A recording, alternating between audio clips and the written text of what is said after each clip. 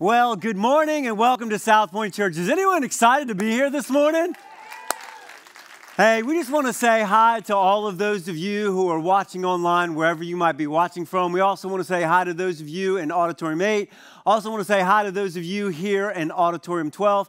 Hey, if this happens to be your first Sunday, either in person or online, we just want to say, hey, we're really glad that you showed up today. We know that it's always a risk to visit a new church. My name is Matt, and I'm part of the team here at SouthPoint. Hey, I want to kick off this morning and start right away. I brought something. It's an old license plate that I've kept, that I've had for several decades now. And on the license plate, it has this phrase called set free. And there's a reason why I've kept this license plate for decades and decades and decades, because of something that happened to me. And we're going to talk about this because it's about a principle that I believe applies to all of us, regardless of where you're at. It doesn't matter if you kind of showed up today and you kind of have like no faith. Maybe you grew up with something different than Jesus, or you've been a follower of Jesus your whole life. You see, that license plate with the word set free comes from something that happened to me when I was about 14 years old. And so you have to understand, when I was 12 and a half, I got sent to the juvenile justice system. I was in the juvenile justice system until I was almost 17, and I was pretty much a knucklehead. And in one of these boys' homes, these institutes that I was in, I'll never forget, the professionals sat me down, and they made a statement that I will remember until the day I die. It's something they said about me that kind of stuck in my soul. And here's exactly what the professionals said about me after being there for a couple of years. They said, Matt, at this pace, you won't live to see 18. And if you do, it will be behind the four walls of a, what's the word? So, I mean, how's that for some good news? Hey, we're going to sit down. Listen, at this pace, you won't live to see 18.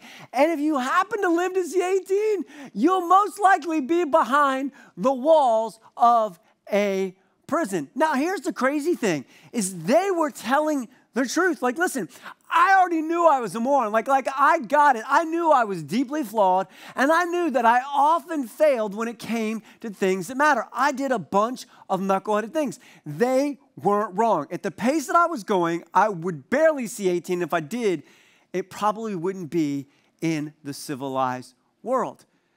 And so, you know what? When you don't have purpose, when you don't do that, I realized something. I said, oh, like when they made that statement to me, I realized something before my 14th birthday, or around my 14th birthday. I realized this truth about me. And here's the truth that I realized. My life would, what's the word? My life would fail to count because I was flawed and a failure. Listen, I get it. Like, I'm wild, I'm crazy, I'm flawed, I have failures. And because I failed and because I'm flawed, my life is going to fail to count. And here's what I know. When you have no purpose, when I have no purpose, when we feel like our life is going to fail to count right, then all that really is left is to drift through life chasing pleasure after pleasure, because we really don't have a purpose, because our life is going to fail to count. At least mine would, because I was deeply flawed and I failed at all the things that matter. And it got me thinking, well, is it possible that my life failing to count just doesn't apply to me? Because, here's what I've discovered over years and years of working with people. Here's what I discovered. Everyone is flawed. Nod your head and say amen. Right? Everyone's flawed. There's no such thing as perfect people. If you show up to SouthPoint and you think you're perfect, you should run, because we're going to mess you up. Right? There's no such thing as perfect people. Listen, we're all flawed, and everyone has failed, right? And here's what I discovered. Because all of us have flaws, and because at some point all of us are going to fail at something, there may be a season in our life where we go, my life is going to fail to count because I'm flawed and I failed. Maybe it's not now. Maybe it's in the future for you. Maybe you showed up today and this is exactly what you were thinking. My life is going to fail to count. You don't know my flaws and my failures.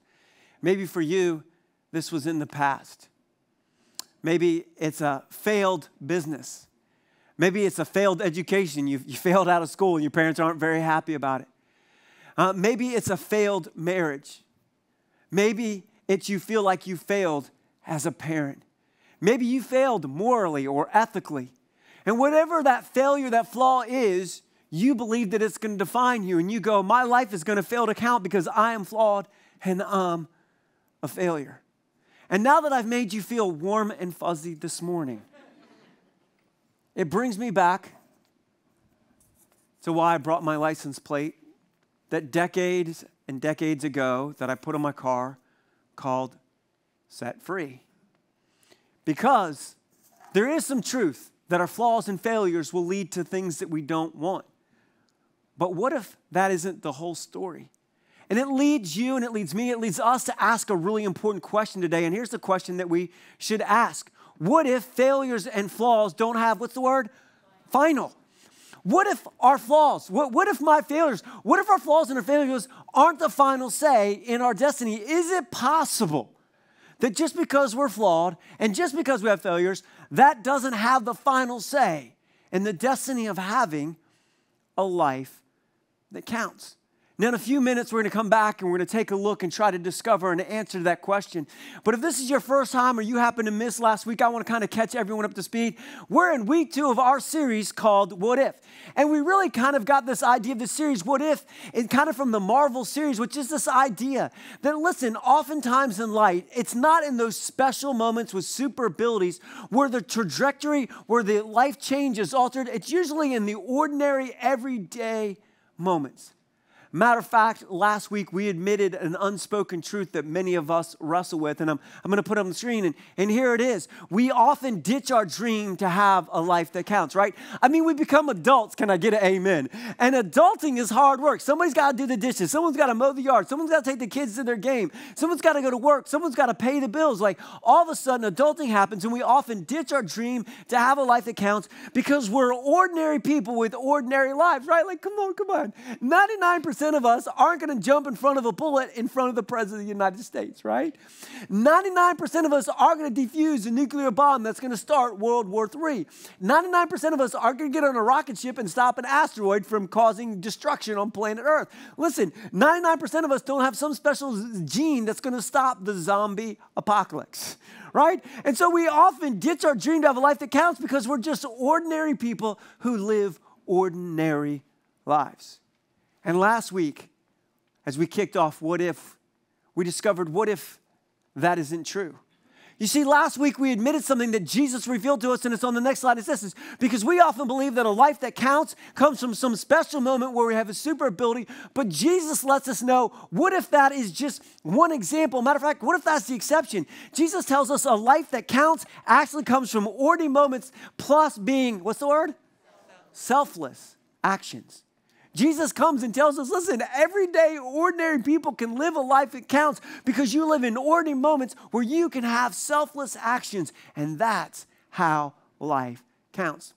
Now, if you missed last Sunday, don't worry, today's will stand alone. But if you want to catch up, you can go onto our website or you can go to our YouTube channel. I encourage you to subscribe because it drops every week, and then you can watch on demand and catch up. But there is a question that regardless of where you're at with Jesus, whether you kind of here checking him out, you grew up with something other, you've been a follower, here's a question I think every single one of us is going to face at some point in our life. And here's the question that we want to try to answer today. How do we? How do you? How do I?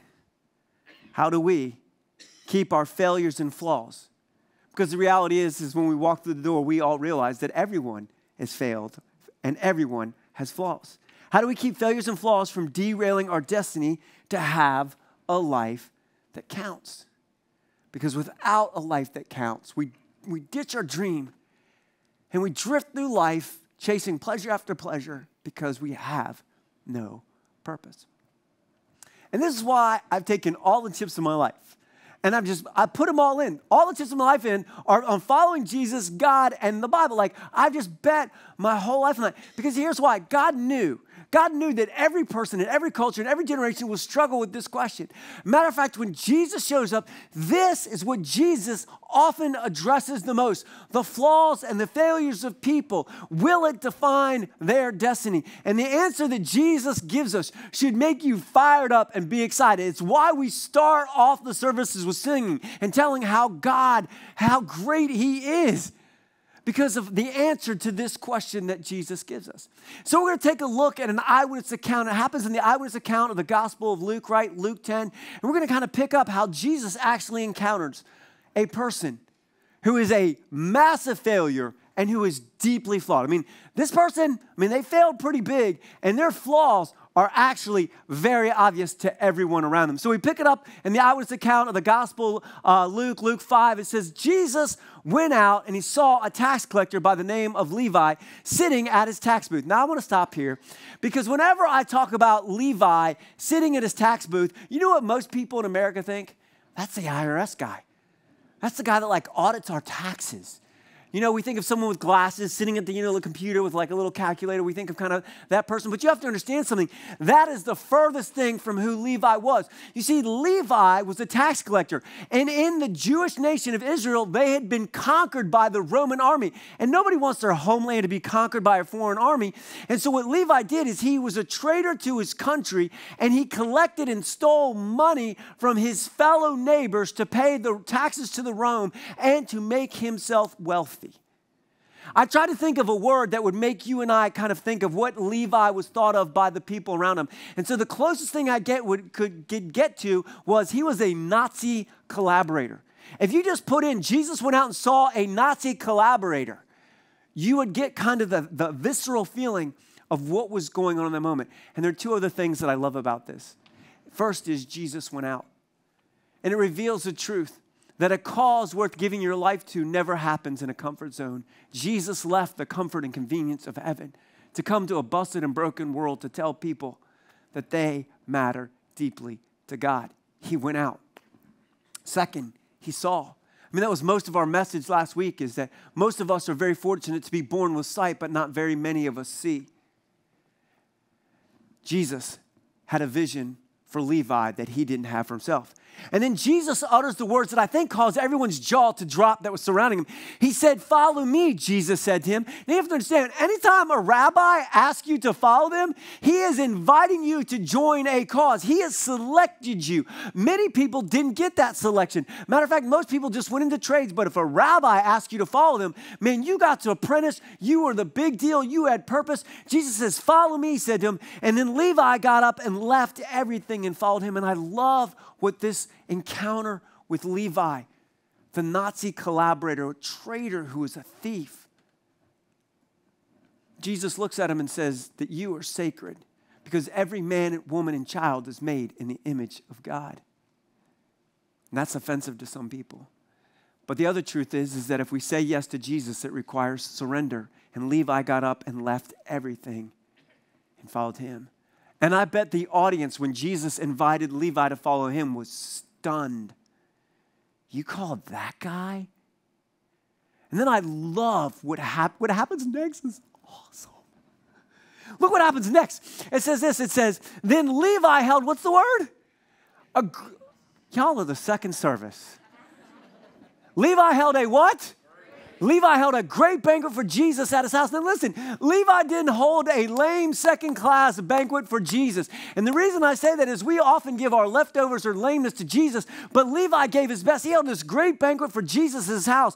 And it says a large crowd of, what is that? The tax collectors and others were eating with him. The only other people that would associate with the collaborators, the traitors, and the thieves were other busted and broken. This was a who-who's of not to how to hang out with. I mean, this was the unsavory crowd of the day. And Levi held a great banquet and Jesus was hanging out with them. I love it. It was a party with a purpose. That's what Sunday is. It's a party with a purpose that we are never going to make lame because Jesus is here and we want our friends to see Jesus the way we do. I love that.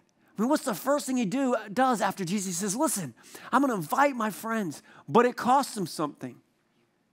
Because he had surrendered, he invited Jesus. And we see this isn't the most popular thing because it doesn't end here. It says this, but the Pharisees, just put church folk in there. You know the kind I'm talking about, the people that are never happy. Right? They're just always mad. It's always someone's fault. They just can't wait to hit somebody with a script like this. The Pharisees and the teachers of the law who belong to a sect, what's the word? They complain, man, church folk, we could learn something from that, right? They complained to his disciples, why do you eat and drink with tax collectors and sinners? They're saying, listen, I don't get why you're hanging out with those people. Now, I just want to stop here for a second because every single person has a picture of who those people are. And let's just be clear. Jesus died on the cross for all people, including those people, whoever those people are to you. And I love the response of Jesus. Look what Jesus says. Jesus says, it is not the healthy who need a doctor, but the... Isn't that what John 3:16 and 17 tell us? For God so what? God so loved the world that he came and he gave his one and only son that so people wouldn't perish but could have life. But no one ever rarely says what verse 17, for the Son of Man did not come into the world to condemn. Church, if we could grab a hold of that. Jesus didn't come to condemn. Jesus came to save. And here's what I discovered. Because everyone is flawed and because everyone failed, there are no perfect people. We are all equal at the foot of the cross. And what I love is that Jesus does something miraculous. You should be, like, if you're online or you're in theater 8, you should be, like, fired up. You want to know why? Because your flaws and my flaws and our failures do not define us. They are not final. Here was a guy who had some deep flaws and he had massively failed, yet it didn't keep him from having a purpose and a destiny. God called him to something bigger, and here's some great news. There is something bigger than your flaws and your failures, and it's not politics. Can I get an amen? There's something bigger than your failures or flaws, and it's not education. Can I get an amen? There's something bigger than your failures or flaws, and it's not technology. Can I get an amen? You know what it is? It's a person, and his name is Jesus. He is bigger than our failures and our flaws. And I love what Jesus teaches us in this. And listen, I need everyone to lean in. Like, if you're online or you're in theater, I need you to lean in. Do not miss this, because if you understand this, it will transform the way that you live and it'll transform your life. Here's what Jesus demonstrates, this principle right here on the screen. It's this right here. Jesus doesn't just save us. What's the word? Jesus doesn't just save us from something. Does Jesus save us from something? Absolutely. See, come on now. When we decide to live life our own way, we basically stiff-arm God and say, God, I might even believe in you. I might even know about you, but I'm going to stiff-arm you. I'm going to live life my own way. And when we push God away, because God is love, and he says, listen, love never forces. I'm going to give you what you want. And when God withdraws from your life, you get hellish results. And then when God finally comes back and we say we didn't want anything, he's going to separate himself from us. That is called hell. We absolutely need to be saved from something. And the great news is Jesus died on the cross and the tomb is empty. He did save us from something. But he didn't just save us. Come on, second service. Jesus didn't just save us from something. Jesus saves us to something. He didn't just save Levi from being a wrecked and ruined human being who was a tax collector and a traitor and a thief. He didn't just save him from hellish behavior and a hellish life with no purpose that was all about his pleasure. He didn't just save him from that. He saved them to something. He gave him purpose and a meaning and a life. He gave him a destiny. What if you aren't meant to be just saved from something? You were made to be saved to something. And I promise you, if you grab a hold of this, it'll transform your life. And all the professionals who told you that your flaws and your failures would cause you to die or end up in prison will fall on deaf ears, because there's one who conquered hell and death, and the same Spirit that rose Christ from the dead can live in you, and you won't be just saved from something, you'll be saved to something. But make no mistake, it cost Levi to follow Jesus. And we're going to get to that in a second. So what I'd like to do is this is the principle that will help us understand what Jesus says. And so there are three principles that if you'll grab a hold of this, I'm telling you, your life will be radically different. And the day that they celebrate your life, that day that you're in a casket, will be dramatically different if you understand these three principles that Jesus teaches us from this encounter with a guy named Levi who was deeply flawed and who had massively failed. And here's principle number one. We're going to put it up on the screen. It's this. God has a plan for your life. If you're not dead, God's not. Somebody should get fired up and say amen. Listen, God has a plan for your life. You might go, Matt, you don't know me. You don't know my flaws. You don't know my failures. And you're right. I don't know. And you may have some crazy flaws, and you may have done some really bad things that are failures. But I've got great news. So did Levi, but God had a plan. And here's why God has a plan for your life, because it's not whether you make the grade or you have the goods. It comes down to the grace of God found in a person named Jesus. See, here's the great thing. God has a plan for your life. If you're not dead, God's not done. Listen, God called Moses at 80, so even if you're old, you ain't got no excuse. You see, we often in our world think that purpose and value is brought because we make the grade and we have the goods to deliver. And the great news is Levi didn't have any of those things. He definitely didn't make the grade and he didn't have the goods. Yet in grace, God gave him and had a plan for his life. You know why? Because Jesus saw him. You see, oftentimes all we see when we look in the mirror, when no one else is around, right? Like out in the world, we'll beat our chest and we'll tell everyone we're awesome and how great we are. But when we're alone in private, we'll look in the mirror and we'll go, yep, I know that flaw that no one else can see. Yep, I remember the failures that have created harm in my life and the life of others. And the thing is, all we see is our flaws and our failures. But here's the great news. Our Heavenly Father sees something beyond that. See, here's the amazing thing. God doesn't see us as we are. God sees us as we can be. You were meant to be a daughter or a son of the Most High. You have a destiny. Ephesians tells us, the Apostle Paul says this. He says, don't you know you are God's masterpiece and God created good works in advance for you to do. God has a plan for your life, not because you make the grade, not because you have the goods, but because of His grace found in Jesus. And you might be going, well, how does God have a plan for me? Because it's so simple. The goal isn't to be great. Y'all about to get preached on. The goal isn't for any of us to be great. It's to love people greatly. See, that's the thing, is we all want to be great. And the thing is, Jesus says, you don't need to be great. You just need to love greatly. Put God first and then love your neighbor as yourself.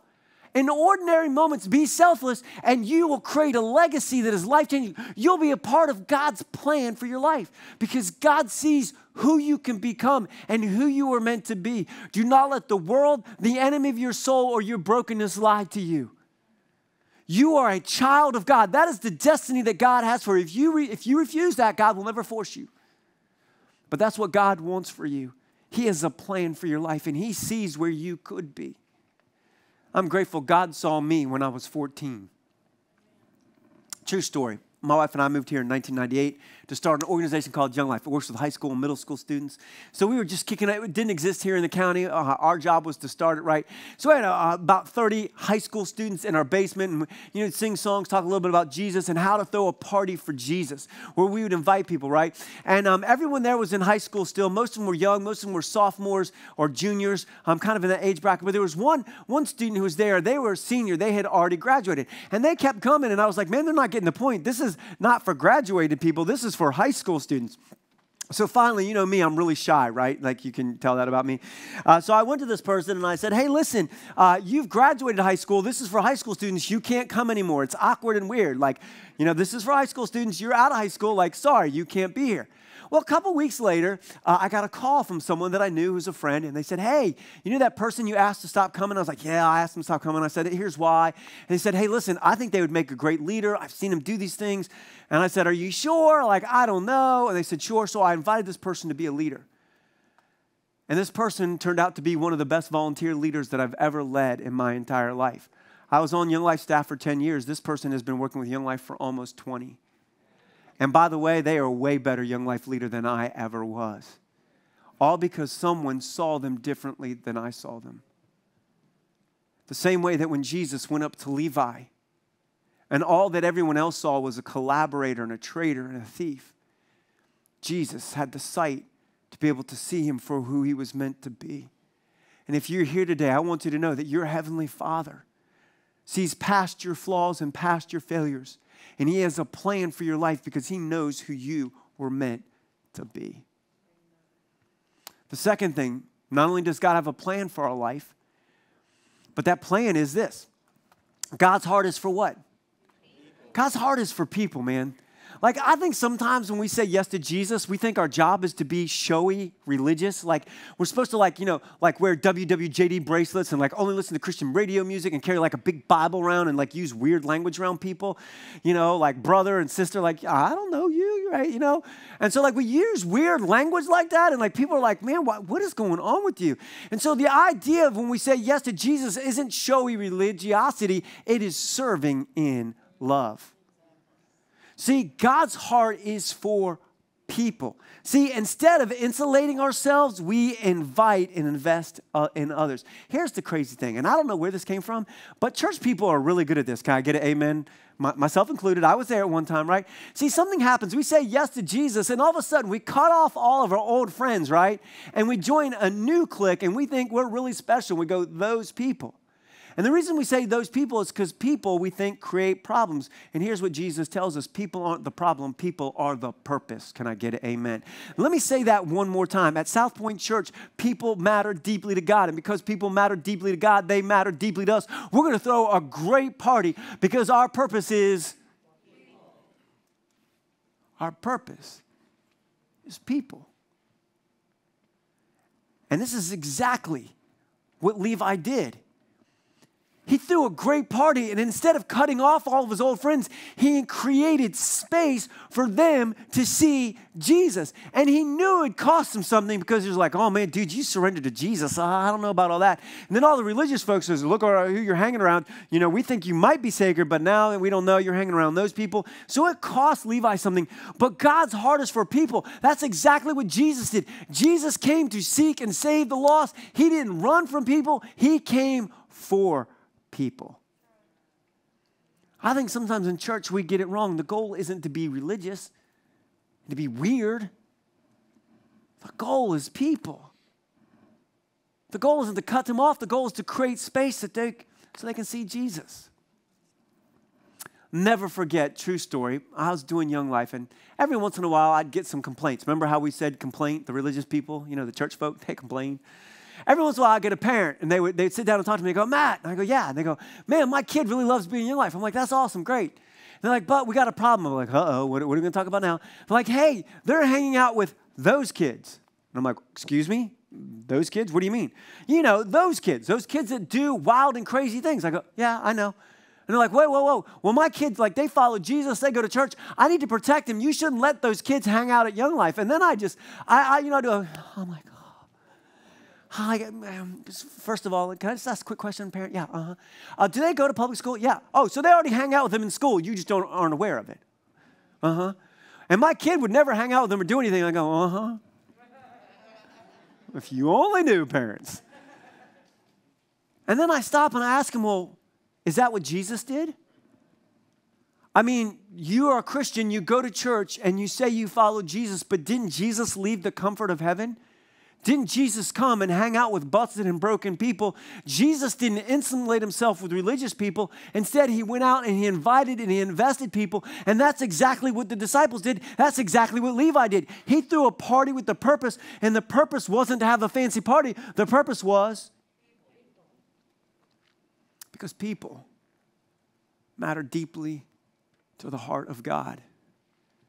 And this is what we always wrestle with at SouthPoint, is that all people, every man, woman, and child is made in the image of God. They are sacred. But that doesn't mean we always agree with all the behaviors and choices that people make. And the flip side is to say yes to Jesus requires surrender. And so what I've discovered here at SouthPoint, when I say we're for people because everyone's sacred, some of the religious uptight people are like, oh, I don't like that. And then when I say, listen, following Jesus requires surrender, other people on the outside go, well, I don't know if I want to surrender that thing. And I go, well, it's a no-win situation, but I'm for, because Jesus is for people. And our purpose isn't to be great. It's to love greatly. Now, the next one I got almost booed at the first service. So, no one's going to like me for the next one. You guys are going to be like, oh, man, this is I hate you right now. But it's true. Here's the third principle that's so important. God-given purpose is a call that includes a... I love how Pastor Craig Rochelle says this. We can't fulfill our calling in our... See, many of us, we want to change the world on our couch, on our Twitter account.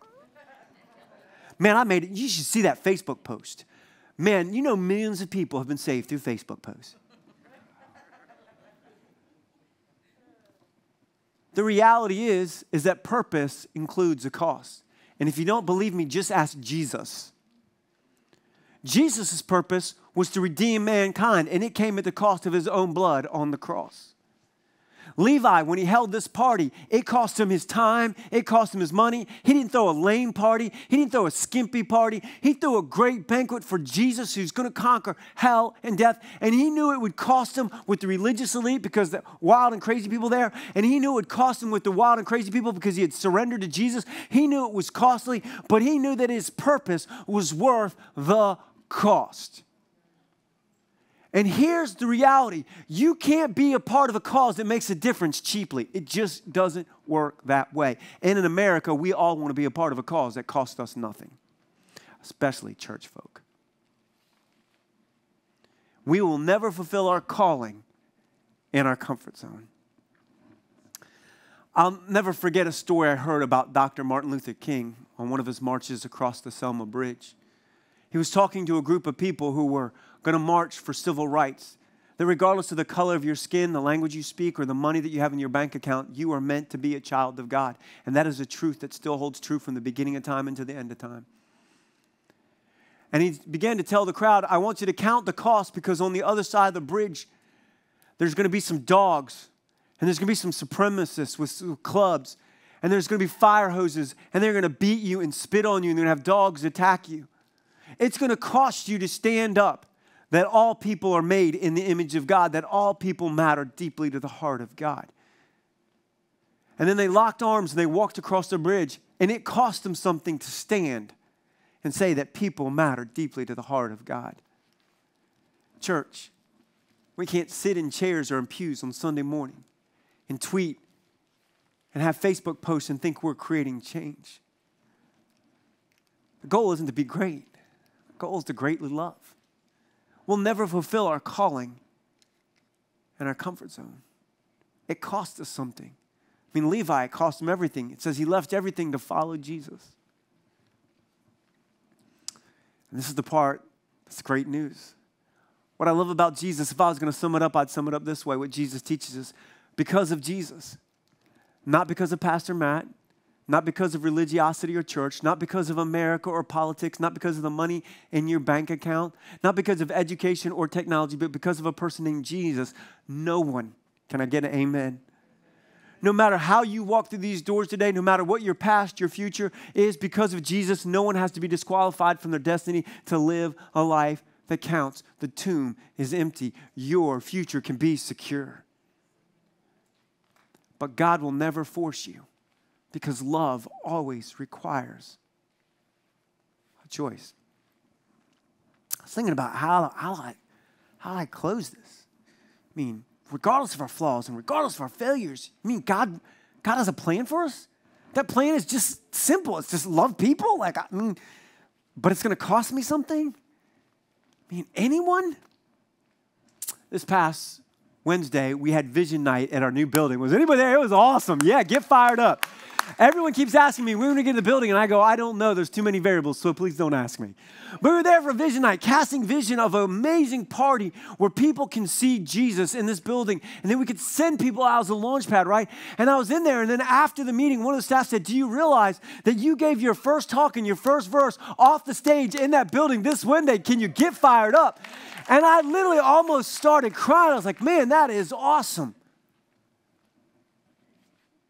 But that story started decades and decades ago with a kid who'd been told, you won't live to see 18, and you won't live to see outside the walls of a Ford prison. I was probably about 17, maybe even 16, now almost 17. And I walked into a church a lot like SouthPoint. It was meeting in a school. And if you think the chairs in Leonardtown were hard, you should have seen these uncomfortable chairs. And it was a church made up of all kinds of people. And they had a very simple message, that there's a God who made you and a God who loves you and a God who died for you and a God who has a plan for you. And somehow I heard the truth that God didn't just save me from something, the hell that I was living in, the hell that I was experiencing, that God actually saved me to something. And then I prayed the most dangerous prayer I think anyone can ever pray. I remember exactly where I was. I said, God, what if you could use someone who's as flawed and who has failed as much as me?